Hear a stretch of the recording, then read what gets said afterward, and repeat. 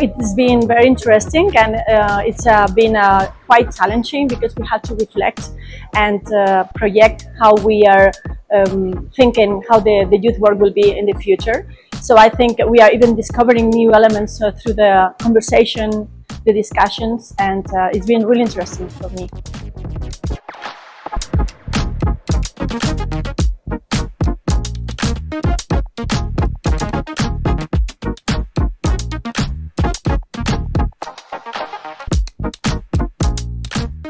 The workshop was very explorative, I would say. It was interesting to explore and discuss how youth work innovation or how it will be in the future in different parts of Europe, and how it is going now.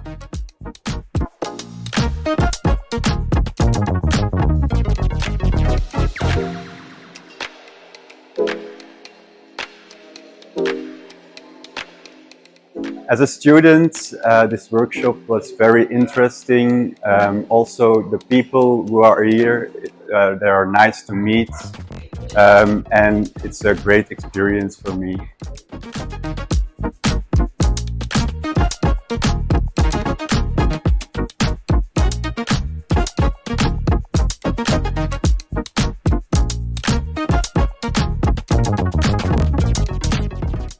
It was really interesting for me to come here and together with youth workers and practitioners from across Europe to reflect on how the field is going to adapt in a fast-changing world to the various challenges that we face and are going to face over the coming years and decades, and also to think not only how is the youth work field going to be in the months and years to come, but in the next decades and even generations.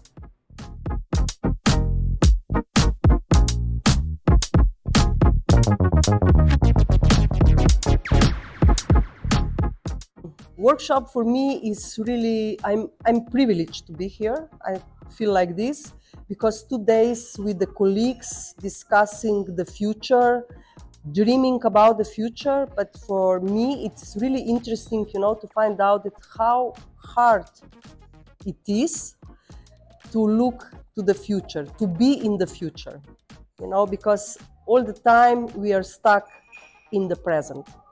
So I would like to suggest that we need more skills for dreaming.